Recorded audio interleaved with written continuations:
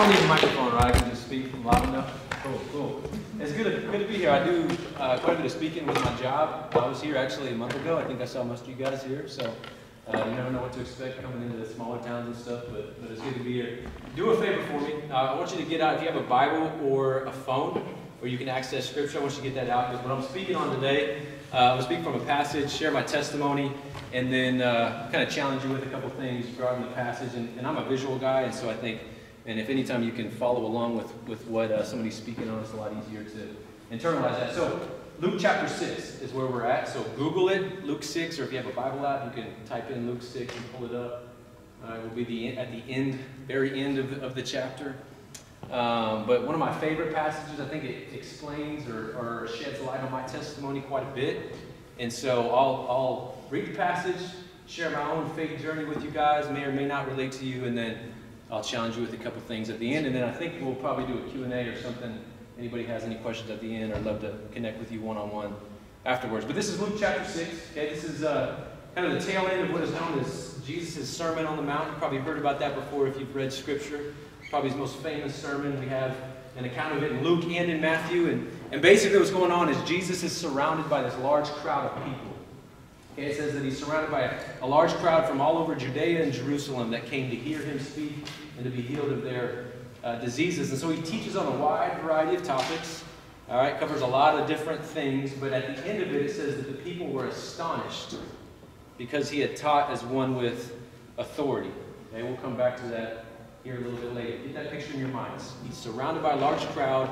They're kind of in awe of him and what he's saying, and they're listening to his words. All right? And so this is what he says at the very end of Luke 6. In verse 46 is where we're going to start. All right? Just the last few verses. Luke 6, verse 46. He says, "Why do you call me Lord, Lord, and do not do what I tell you?" Verse 47, "Everyone who comes to me and hears my words and does them, I will show you what he is like. He is like a man building a house who dug deep and laid a foundation on the rock. And when a flood arose, the stream broke against that house and could not shake it, because it had been well built.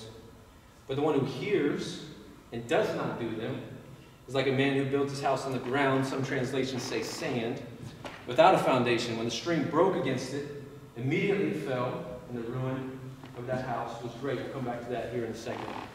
My own faith journey, man, I grew up going to church. Man, I believed in the existence of God. I considered myself to be a pretty good person compared to most people. And so my mindset as I grew up was, I believe in God. I'll go to church. I'm a good person. Boom, I'm a Christian, right? Like I'm checking off all the right boxes. I'm going to heaven when I die. But when I look back at my life, middle school, high school, on into college, my life really revolved around two things. That was relationships and sports. I'm sure some young people can relate to that, relationships and sports. All right, I had a very large friend group. I went to a 6A high school. It was very successful, and so I was a popular kid at school. I had a girlfriend all throughout high school who's now my wife. We're high school sweethearts. Thankfully, we stayed together that whole time. And so my social life was in order on the field. Man, I was a four-sport athlete in high school, had success on the field, and so that stuff was in order.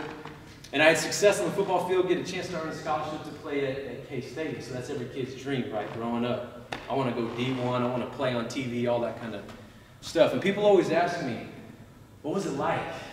Right? What was it like playing for Coach Snyder? Janine just told me she has a picture of Coach Snyder in her bathroom, right? What was it like playing for Coach Snyder? Don't be ashamed of that. That's a first for me. What was it like? What was it like traveling around the country playing in front of thousands and thousands of fans and on TV? Man, it was great. It was great. I wouldn't trade it for anything. I always tell kids, because I'm a coach right now, I always tell kids, if you get a chance to play college ball, go play, because it teaches you a lot. I learned a lot about, welcome. Everybody's going to embarrass you to turn around and say hello.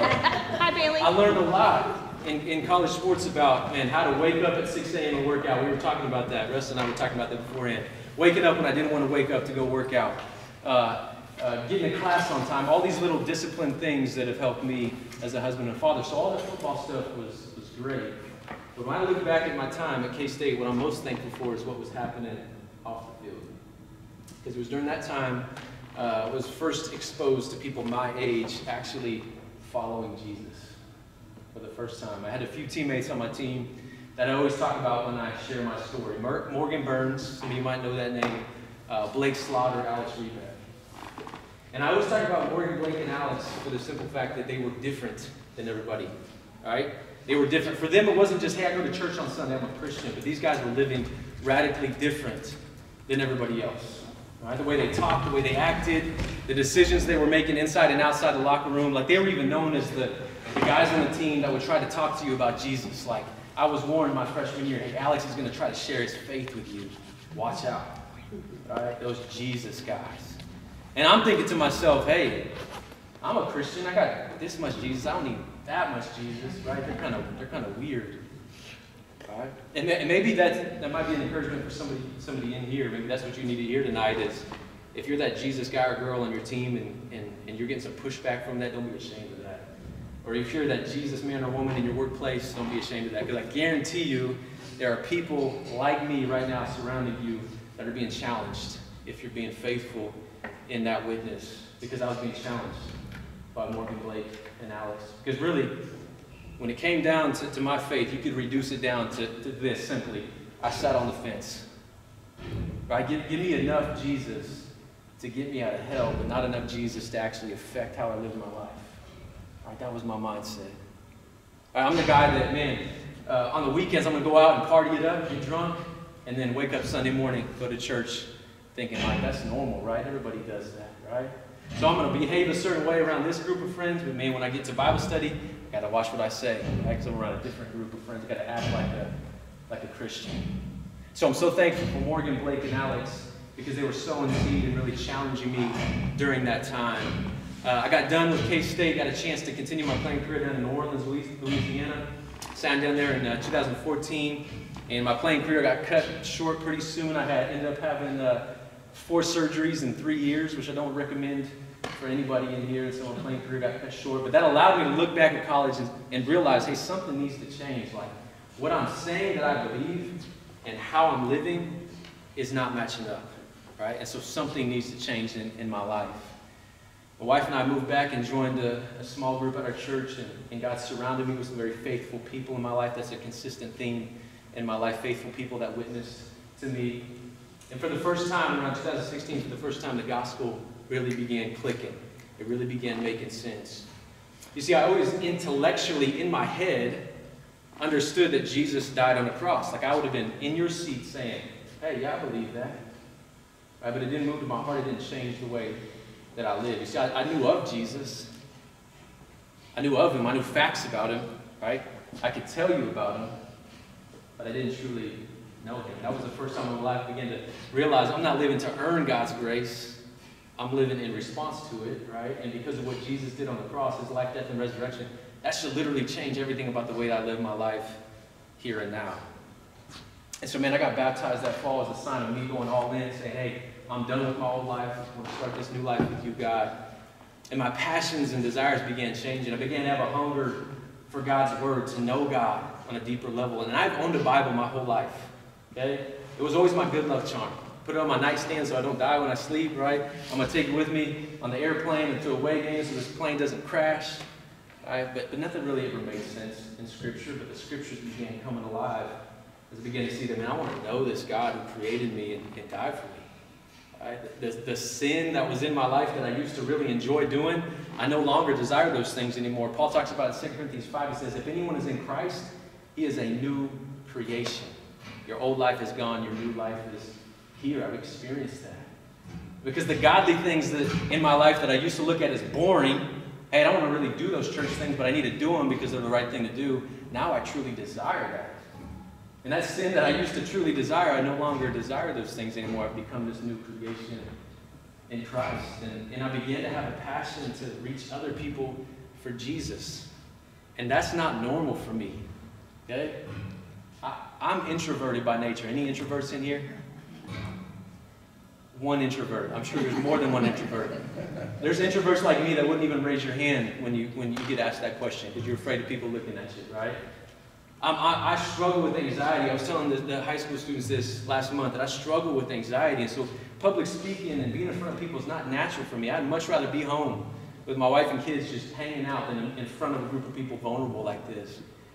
But I began to see that, man, everything in my life, my experience, my past, my platform, has allowed me a unique opportunity to point people to Jesus in a way that I wish somebody would have done earlier on in life.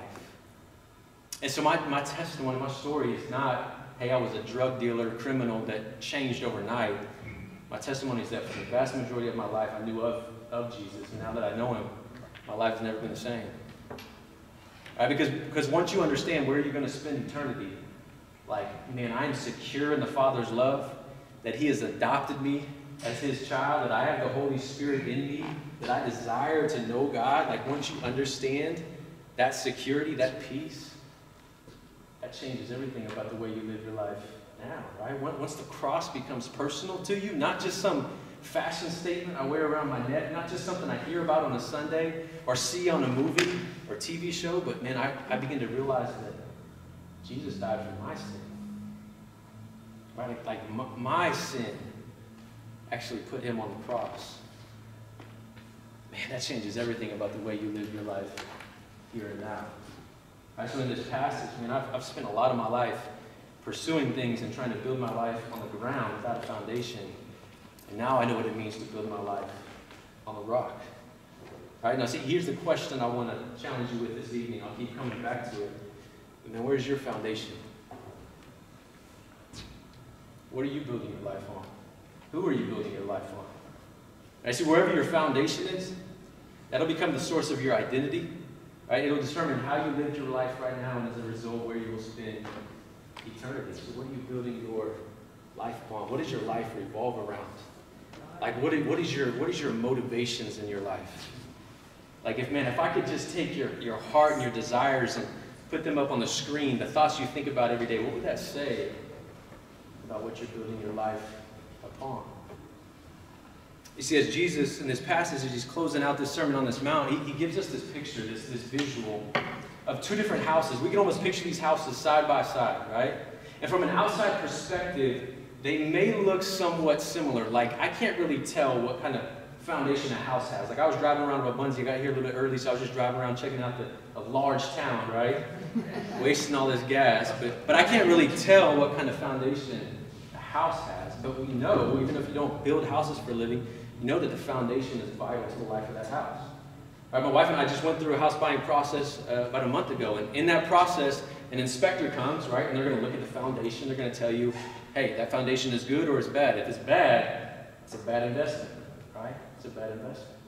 Because Jesus tells us in this passage, two different houses, two different foundations, two different types of people, and he tells us what ends up exposing the foundation of each house. All right? Look at verse 48. He says this, he is like a man building a house, the one who hears and does his words, who dug deep and laid the foundation on the rock. And when a flood arose and a stream broke against that house, it could not shake it.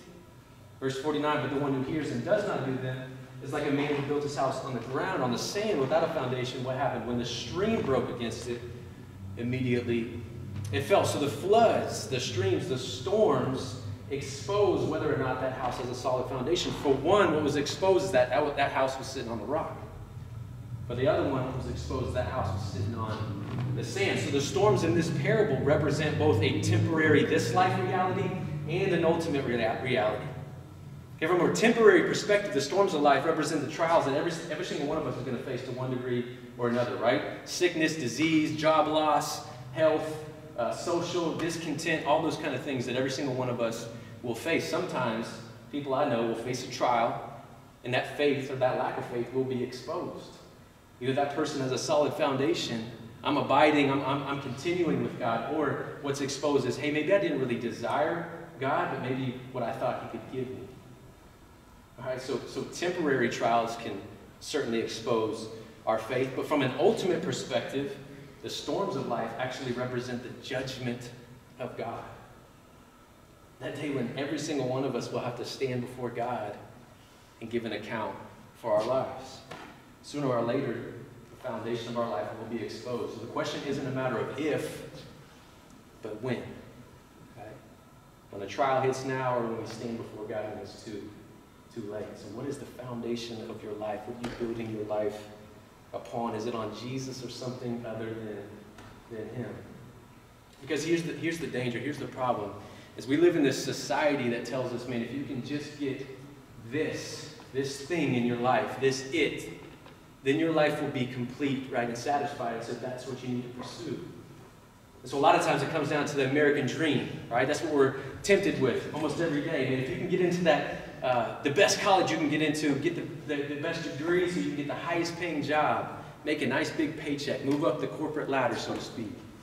And if you could find that right lady to complete you, and then when you're financially stable, have a couple kids, and then live in that nice house and drive that nice car and save up for a nice retirement, that American dream, if you get that, your life will be complete. And so, man, that's what I want to pursue. That's what I want to build my life upon.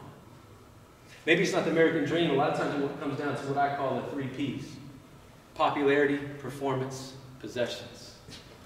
Popularity, man, if I can be well known in my school. Man, if I can go viral on TikTok, right? If a lot of people know my name, then my life will be complete. And so, man, that's what I want to build my life upon. That's what I want to pursue. Performance, right? If I can just go D1, if I play a sport, if I can make it to Hollywood, if I can play in that band that I want to play in, if I can move up in my job, get that nice promotion, man, then my life will be complete. And so, man, that's what I want to pursue. Possessions, man, if I have a lot of stuff, if I have that nice wardrobe and drive that nice car that everybody wants, surely my life will be complete. And so that's what I want to pursue, right? That's what I want to build my life upon. Popularity, performance, possessions, that's what we're tempted with daily. Now, can I just tell you from somebody who's been there, who's experienced that, who's experienced it, like that'll never be enough. That'll never be enough. All right, because from my perspective, my past life, people look at my past life as the life to live. Like if I can just get what Ty had, I know my life would be fulfilled. And maybe not everybody in here is into sports, I get that, but just insert whatever your God-given talent, passion, desire is, insert that into my story. All right, Division I football, Power 5 school.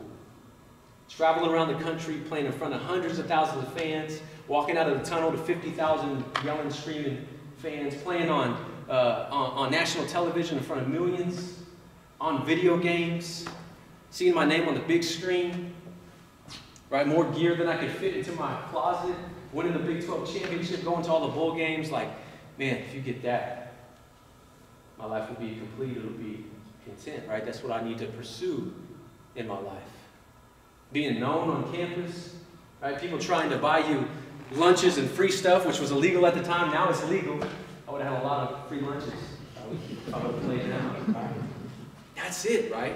If I can get that, my life will be complete. If that won't do it, man, going down to New Orleans, same locker room as Drew Brees and Jimmy Graham and Mark Ingram and, man, all these guys that you see on ESPN, more money in one paycheck than I had seen in my entire life. And I'm on the very low part of the total pool. I'm not making Patrick Mahomes' $500 million money. I'm still being blown away by our paychecks. That's it, right? That's the life. You get that, surely your life will be fulfilled. So, man, that's what I want to make my foundation. That's what I want to build my life upon.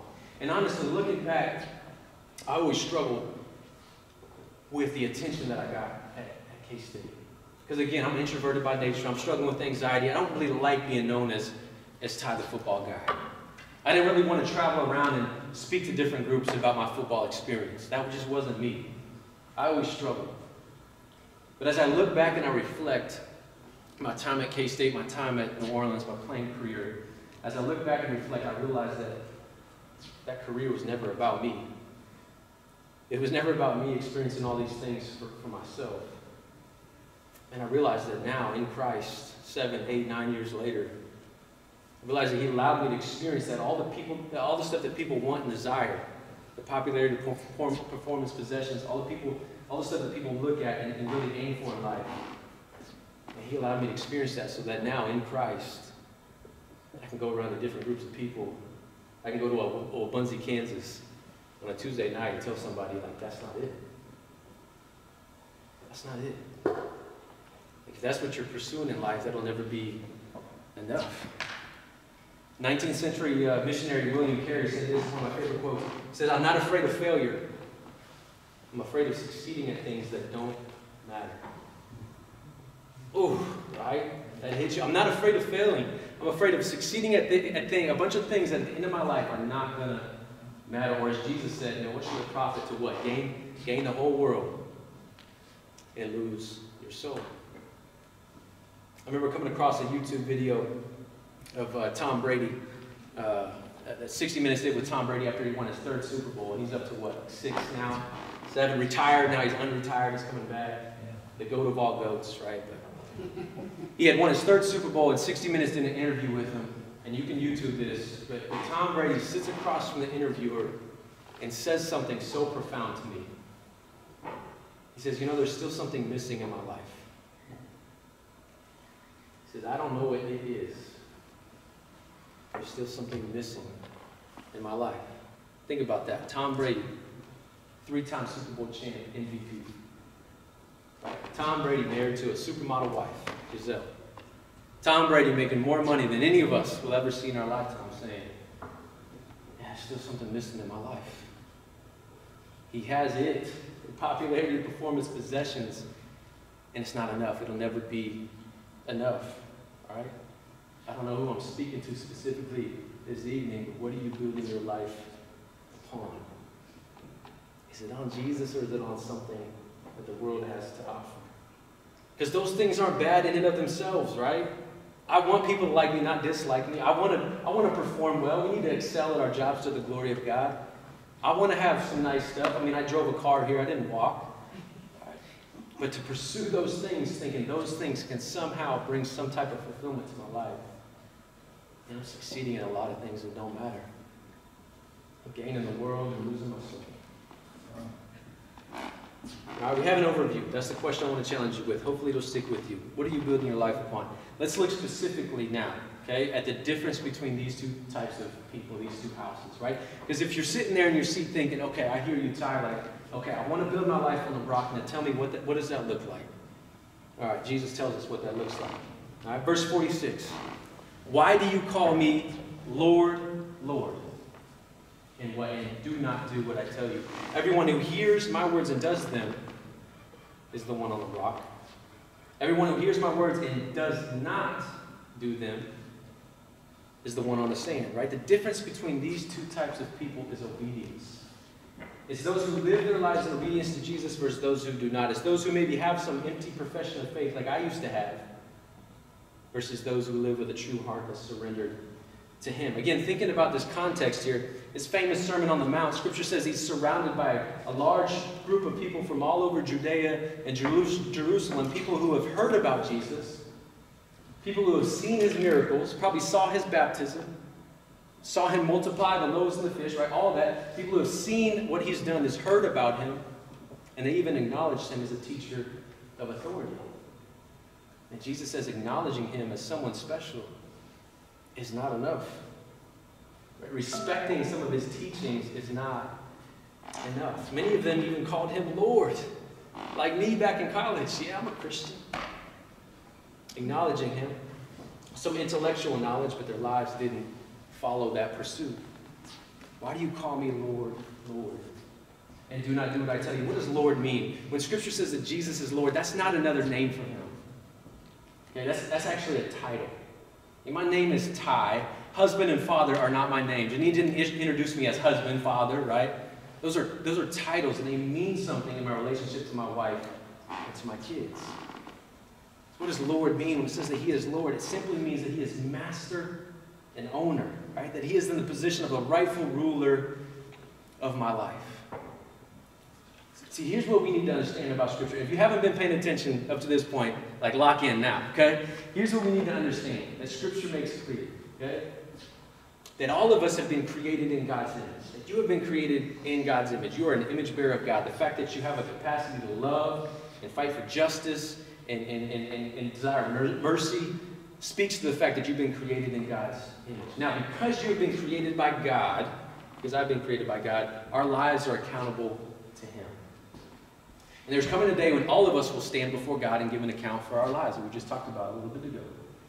Now, here's the problem. most people think that's not that big of a deal. Like, yeah, I've made a few mistakes in my life, but that's not that big of a deal. I'm probably on the good side of creation. Like, of all the people that have ever existed, I'm probably on the good half. Like, God will understand, right? He'll grade on the curve like my teachers do. But what Scripture makes clear is that sin is not something outside of me, as if I just made a few mistakes. Sin is actually a condition of my heart. The Bible uses this language. It says, you are dead in your sin. All right? So now listen. If I'm dead in my sin and I have to face God on Judgment Day, my only hope is that God would do something for me. Right? That He would do something on my behalf. The solution to my sin can't come from something that I offer to God, right? Here, God, let me make up for my sin by being a good person. Here, God, take my church membership. Here, God, my good will outweigh my bad. The solution to my sin can't come from something that I offer to God. It must be something that He does on my behalf, something that He offers to me. Right? Look back in history. Think back in history for a second. When I say history, I'm saying way back to the beginning of time, right? Genesis 1, God creates man in His image. Genesis 3, what happens? Adam and Eve rebel against God, right? And they're naked and they're ashamed. They're guilty before God. Now, something happens in Genesis 3 that a lot of people skip over. It's easy to miss, easy little detail to miss. Adam and Eve are guilty before God. They're ashamed. Verse 21 in Genesis 3, it says, the Lord God made for Adam and for his wife garments of skins and clothed them. In other words, an animal had to be killed. Blood had to be shed for them to be covered, for their nakedness to be covered. Right? God did something for them on their behalf. That pattern continues throughout the whole Old Testament, right? Israelites are captive in Egypt. And God raises up a prophet, Moses, to go take the Israelites out of captivity and lead them into the promised land, right? And he tells Pharaoh, go and tell Pharaoh, let my people go. Pharaoh won't do it, so God sends what? 10 different plagues upon the land of Egypt. The last plague is the plague of death. Death would sweep over the land that very night, kill the firstborn of every household. If you're familiar with that passage, God tells the Israelites, this very night, if you sacrifice a lamb, an unblemished, spotless lamb, and what? Smear some of the blood over the doorpost of your home, this very night, death will pass over you. You will be protected. That's exactly what happened. That's why the Jews to this day celebrate the Passover celebration. Again, God did something for them on their behalf to protect them, to shield them from death. Now, is all of that just some cool Bible stories that we hear about in Sunday school? No. That's a real history. And all of that is foreshadowing the day when Jesus steps on the scene. Because in John chapter 1, John the Baptist sees Jesus walking towards him and he says, behold, the Lamb of God who takes away the sin of the world. What he's saying is the crucified Messiah, this is the risen Lord who's going to cover our sin, who's going to protect us from death. All right. Romans 6:23, the gospel in one verse, the wages of sin is death. What you earn for your sin is death. But the gift of God is eternal life in what? In my moral life? In my goodness? No. Eternal life in Christ Jesus. See, Jesus took your sin, my sin, upon himself at the cross. All of my guilt, all of my shame, my sinful thoughts, motives, desires was placed upon Jesus at the cross. He became sin for you. Took your sin, my sin, upon himself, took the punishment that we deserve, died a death that we deserve, rose again from the grave 3 days later. Right? Another way to understand that is the Father treated the Son like us so that he could treat us like the Son. Right? The Father treated the sinless, perfect Son as if he was a sinner so that he could turn and treat us, guilty sinners, as if we had lived the perfect life of Jesus. Right? Jesus was covered in your sin so that you could be covered in his righteousness. Again, the wages of sin is death. The gift of God is eternal life. He died as your substitute. Now, in response to that, Jesus says, follow me. Follow me. Turn and trust in me. Trust in my life, death, and resurrection. Not acknowledge me one day out of the week. And follow me as the Lord who has gone to the cross for you. Recognizing that, man, he is the one who has created me, the one who has redeemed me, the one who has purchased me with his own blood. And therefore, man, I want to live my life for him. Now, that may sound simple, and that's because it is. Turn and trust in Jesus who died in my place. So simple a child can understand. I got a 6-year-old daughter, 3.5-year-old son. They can understand. But think about how distorted the words "follow me" are in our society. Right? We live in a social media culture, right? How many of you have social media? Almost everyone in here, I'm guessing. All right, there's Facebook, Twitter, Instagram, TikTok, Snapchat. I mean, I grew up with dial-up internet, right? You had to dial up to use the internet. You got the high-speed stuff as a lucky, right? But think about our social media culture. I'm not speaking on the evils of social media tonight. It's not what I'm doing.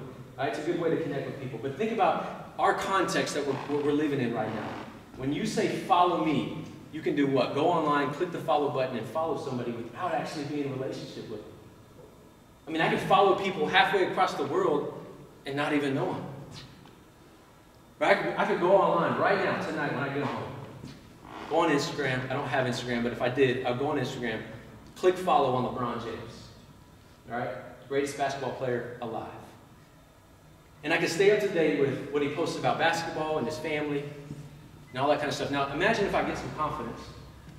So you say, you know what, I'm going to fly out to Los Angeles.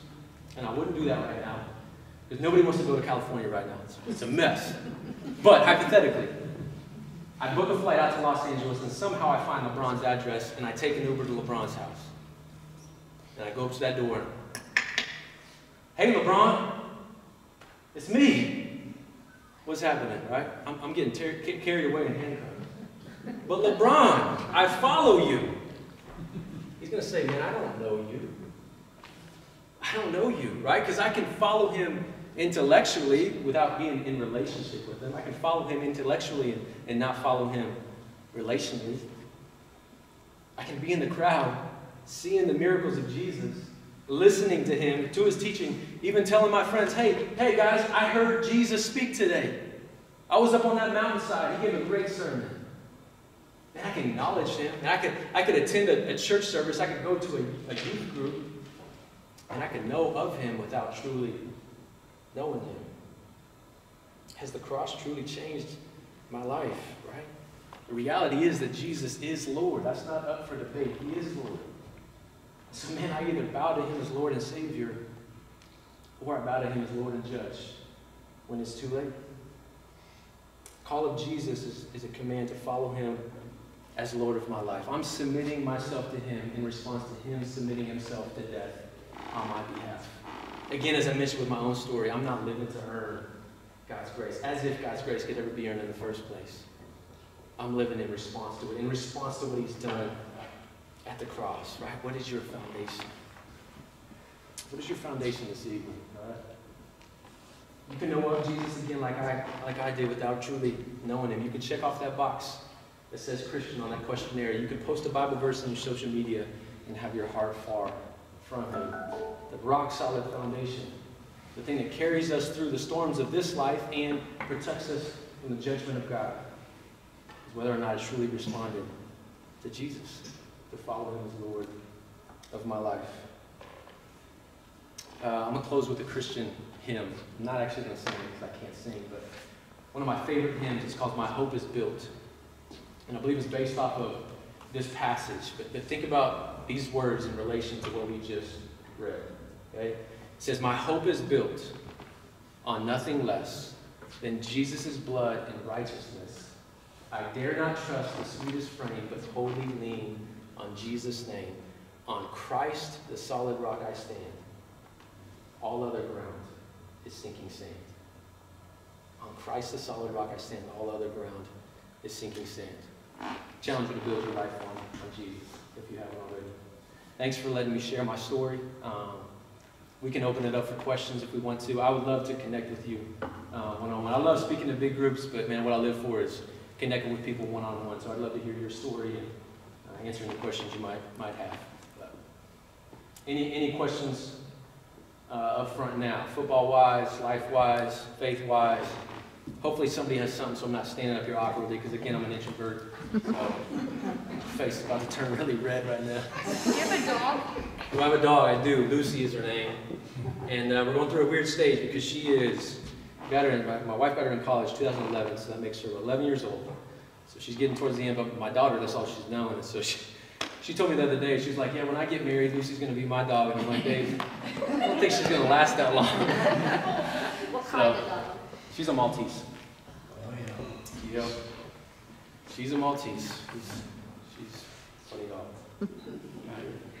When you came to know Christ, did you have the support of your family, or did they question it, or did they wonder, or did they fully understand?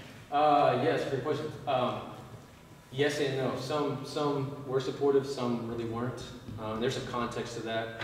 But I really didn't know what it meant to count the cost to following Jesus until I started following Jesus, and I realized that there's some family relationships that are strained, and there's some friendships, people that don't really want to hang out with me anymore. I was talking to, I think it was Bailey, right, about this when I came the first time, but talking about how when I'm saying yes to Jesus, there's things I need to say no to. And so yeah, part of that process for me was recognizing that my hope is that those family members and friends are looking at me the way that I looked at Morgan, Blake, and Alex in college. Like, why is he taking this so seriously? Because if that is the case, then I know they're being challenged. So yeah, there's yes and no. How would you say you went from being on the fence to having a meaningful relationship with Christ? Only by God's grace. I mean, Paul says in 2 Corinthians 4 that God who shined light out of the darkness shined his light in our hearts to give us the knowledge of Jesus. And so you reference Genesis 1 when God said, let there be light. Like that same miracle of physical creation is what he does in our hearts when we turn to Christ. And so it was those guys in college that were sowing seed into my life, guys in New Orleans that were watering that seed, and then when I got plugged into that small group, started reading through Scripture, applying it to my life, and yeah, really it was just challenging. It was other people in my life that were challenging me by their witness and by what they were saying, to where finally I actually responded it was a baptism service, and went up and I felt like, okay, this is it. Like either I'm all out or I'm all in. So. How big a part was reading the Bible, reading Scripture? Oh, huge. I mean, what I'm thankful for is, like, when I was in college, a couple of those teammates started a Bible study, and so I started going to this Bible study. We started memorizing Scripture, and again, at the time, I'm not a Christian, but like, God was leading me to do habits, like read Scripture and memorize Scripture, that now have been so instrumental in my faith walk and my maturity and growth. So yeah, I think all of those things led me to the point where I'm now, and that helps me when I'm trying to like reach other people. I'm really trying to connect people with God's Word, because it says His Word doesn't come back void. When somebody connects with God's Word and begins reading it, it's either going to harden their heart or soften their heart. There's only two options, so that's what it did for me, soften my heart. And sorry, one more question. Go for it. So, as you were reading it, if you ever do, a lot of it doesn't naturally make sense. So how did you make it meaningful, or how did you come to a place where you understood? Yeah, I would say most of what you read in Scripture is not super complicated. For me, understanding that the whole thing from Genesis to Revelation is pointing to what Jesus did on the cross. Like, yes, Old Testament is real history, but there's so many foreshadows to what Jesus is going to do. In the New Testament, Jesus is here talking about his life, first-hand witness.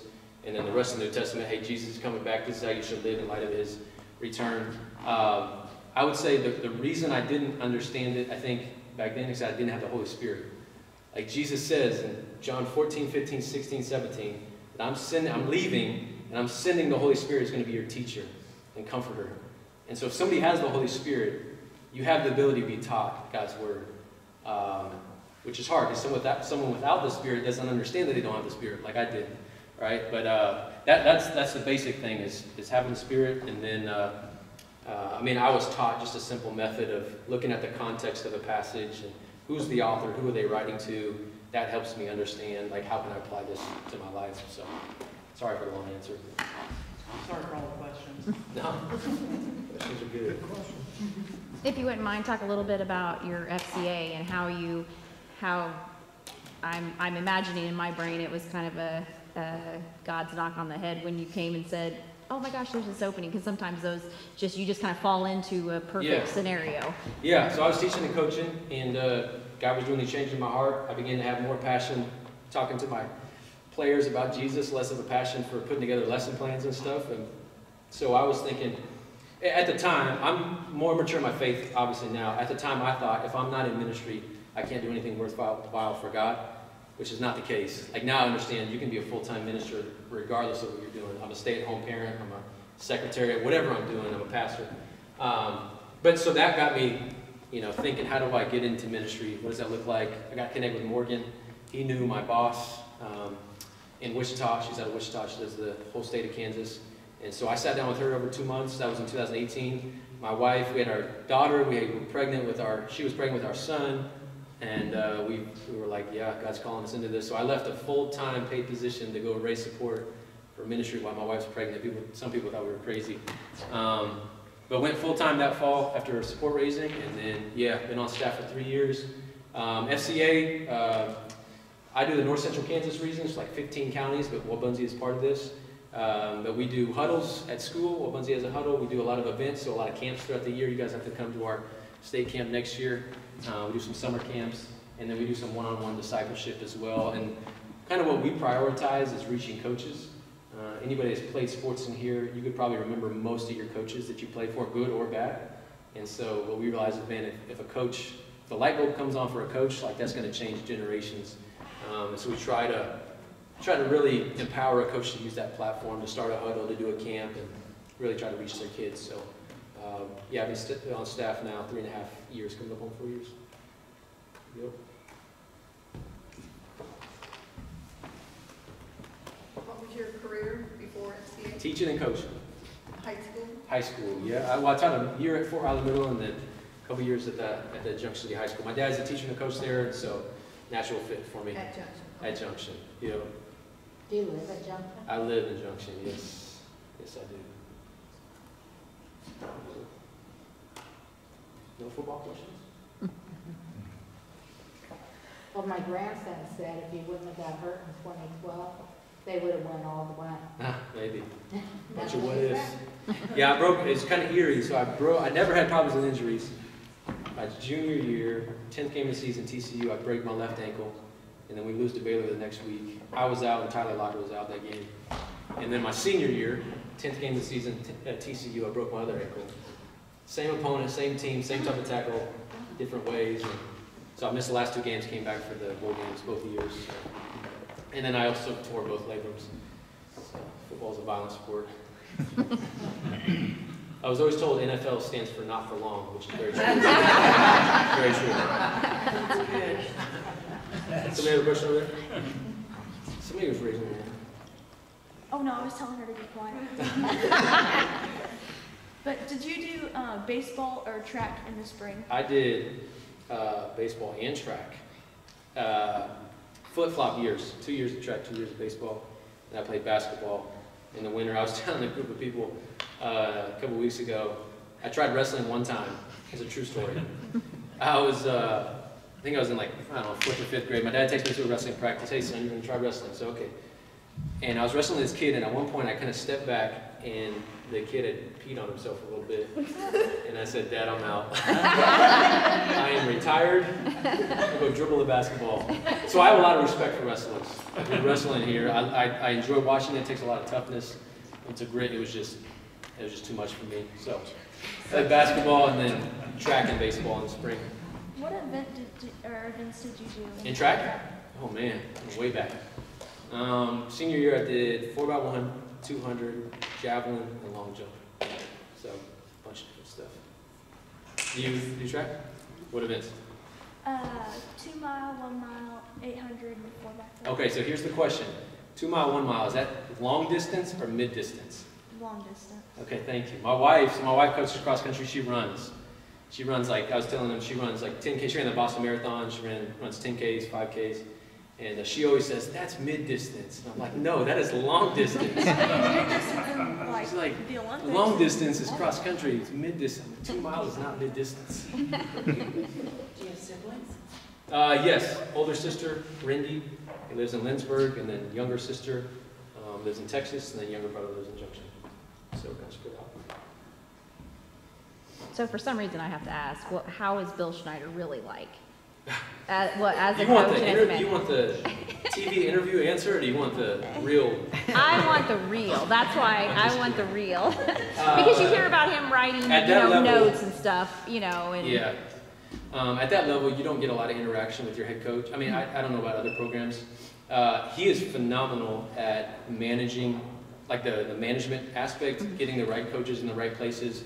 Our itinerary, like our travel itinerary, was to the minute. Like 5:31, we're here. 4:28, we're here. And we always joke. I actually saw a former teammate of mine today, and he had showed up late to lunch. I was like, bro, you're not on cat time anymore. Like cat time was a thing. So like if you're 5 minutes early, you're on time. If you're on time, you're late. And that stuck with me. Like there's times when I like wake up like, did I just oversleep for something? Like, and it still sticks with me. So he's great at management. I just had way more interaction with my position coach. yeah. But yeah, the writing letters to people and the class that he operated his program with, the discipline, like we were talking about that today with a buddy of mine, that's something missing from a lot of programs nowadays is just the self-discipline. We've almost gone the other way of you can't do 2 days anymore, you can't do full padded practices. And really what that does, I mean, you hate it when you're going through it, but it sets you up for real life, really. I mean, you go to a job every day, you don't like stuff, you still got to do it. How old were you when you got married? How old? 2014, so I was what, 26? I'm 31. Let me do the math for me real quick. July 5th of 2014 we got married. So it was right after I got to college. So I think I was 23 or 24. So we had been together since I was a sophomore, she was a freshman, 2006. So coming up on 16 years. Wow. So yeah, and we both kind of came to Christ around the same time, which is really, really cool. When you watch a K-State game now, what runs through your mind? Is it something you kind of still miss, or is it something you say, well, I'm glad that's over, I'm glad where I'm at, where I'm doing? Oh, I miss it. I'd go back and do it again if I could. Save the injury. I mean, save the surgeries. I don't like going to games, honestly. Like after being on the field, I go into the stands and people are just yelling, "Oh, you should have done this," or Yeah. some of those. Not everybody. There's great fans, but there's some people that it's like you have no idea what they're going through out there. So yeah, I don't like showing up 2 hours early, drive or walking 2 miles to get into the game. So I don't go to many. I watched, actually, the last couple of years I've watched quite a bit because there was a kid from Junction that I was kind of discipling and mentoring. Ryan Hennington, I don't know if you know that name, but he played linebacker. So at least I knew somebody on the field. But I don't watch it a ton anymore. College football has changed, college sports in general has changed so much with the NIL stuff and the transfer portal. I think NCAA as we know it, I don't know if this is on record, but I think it's going to be gone pretty soon. Was Tyler Lockett playing at the same time you were? Yeah, he's a year younger. That's my dad's favorite player. He always talks about Tyler Lockett. Yeah. Kind of watches It's him. impossible to practice against him every day and not get better. So Yeah. he was phenomenal. He loves Tyler. Yeah, he's a good guy. Yeah. So.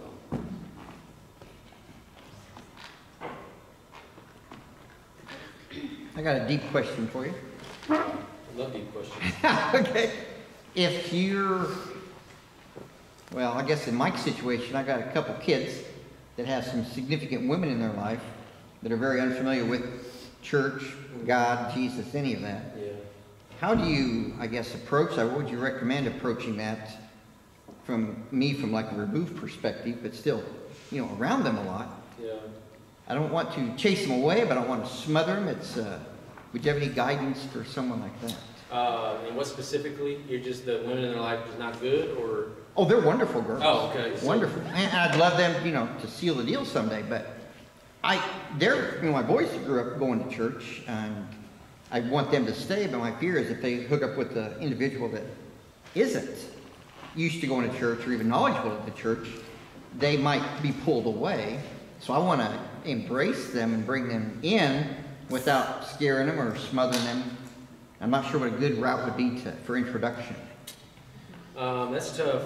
The way I learned to share the gospel was a guy named Ray Comfort. If you go on YouTube and type in Living Waters, Ray Comfort or Living Waters, that to me is the most, the simplest, pardon my English, simplest, most conversational way of evangelizing somebody. And so that would be my recommendation. Check out some of his videos, see if it's something you can adapt in your conversation, and maybe even send some to your, I mean, my wife has done this before, just send some to her sisters and check them out. At the end of the day, what I believe from Scripture and how I approach other people is it's impossible to truly encounter Jesus and remain the same. And so I need to expose that person to Jesus and His Word. And as hard as this is, there's some people that are hardened to it, and sometimes it's not the right time, but it's impossible for somebody to truly encounter Him and remain the same. So I've talked about this to coaches before and different things like that. Like, you look at, like, people always say, oh, like, youth is getting so bad, or the behavior is bad. The solution is not behavior modification, right? It's not, I got to clean up their life or their behaviors, though that's, discipline is good. The solution is I need to expose them to Jesus, right? And He's the one that changes their hearts, and I can walk alongside them. And so the fundamental issue that I always have, somebody struggling with marriage or any other sin in their life, whatever that is, it's not first addressing that sin or that issue. It's first, hey, do you know Jesus? Like, where are you going when you die? Like, where are you placing your faith and trust in? And I think if somebody, obviously, if they wake up to that, then the Spirit's moving in them. And I don't know if that answers your question, but that's how I approach. But Ray Comfort, Living Waters on YouTube, has some phenomenal stuff. Okay, appreciate that. Yep.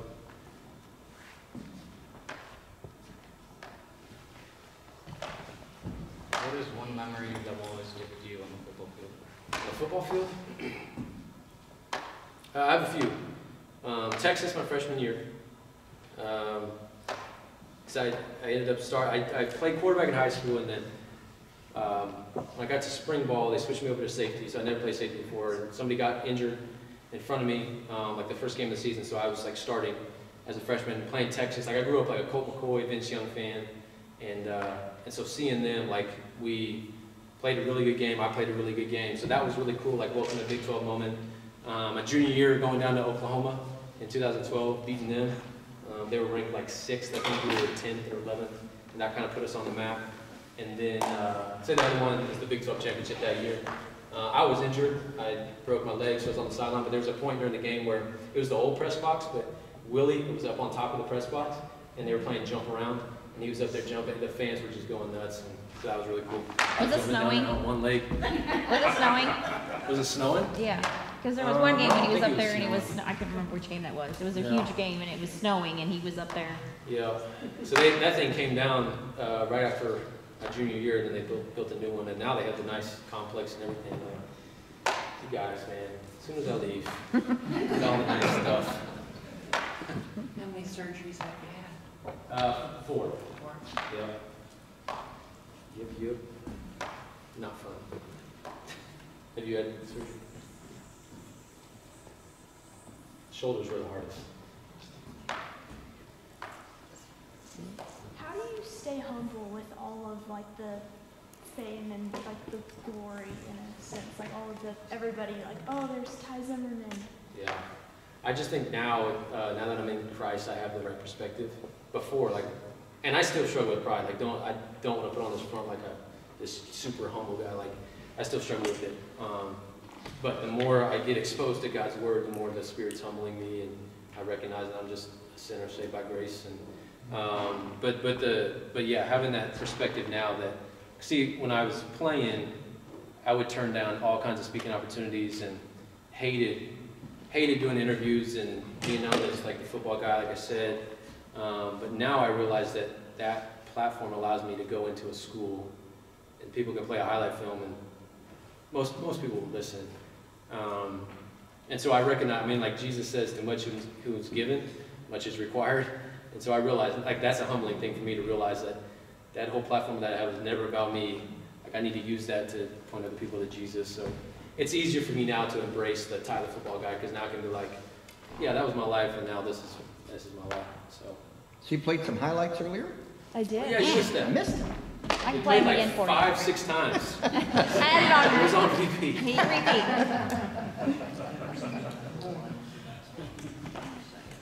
Yeah, I'll play it again for you. Highlights always make you look better than you actually were. That's what I tell people.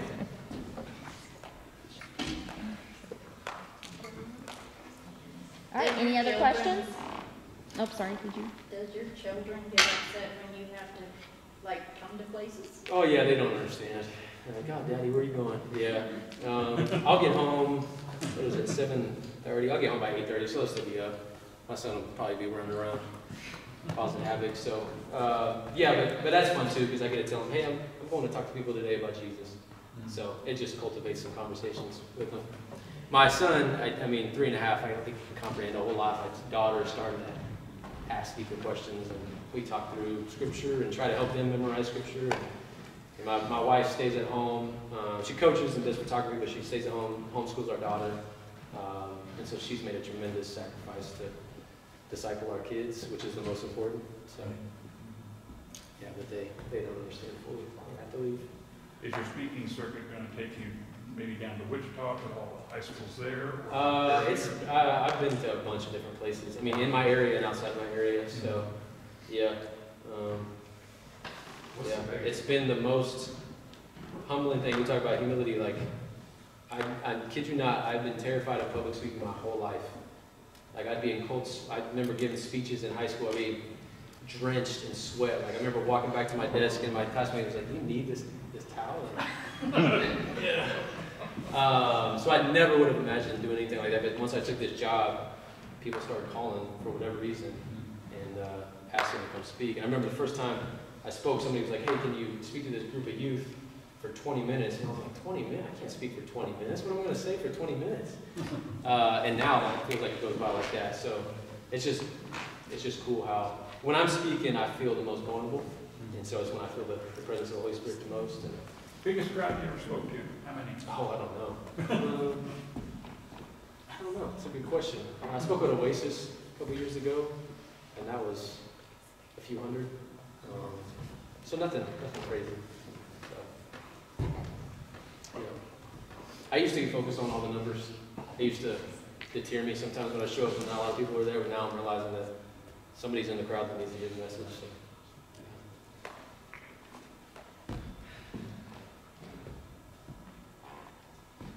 I like that shirt, Binge Jesus. Thank you. Yep. I'm waiting for season 3. Oh, I know. Oh, yeah. I am losing my patience. I keep like, Hurry up, Dallas! I know. I follow, subscribed on YouTube or whatever, and they're like, had a setback, had a snowstorm. I'm like, you're filming in Utah and Texas. Like, let's get going here. Hurry up.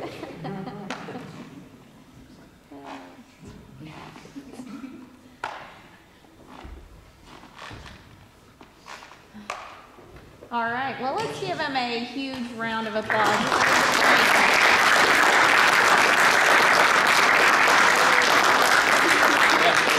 If I'm gonna be over here, just if you want to talk or exchange information, we can